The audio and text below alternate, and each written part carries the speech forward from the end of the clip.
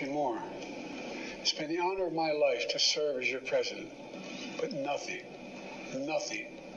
can come in the way of saving our democracy. That includes personal ambition. So I've decided the best way forward is to pass the torch to a new generation. The great thing about America is here, kings and dictators do not rule, the people do. History is in your hands. The power is in your hands. The idea of America lies in your hands. You just have to keep faith. Keep the faith. God bless you all. May God protect us.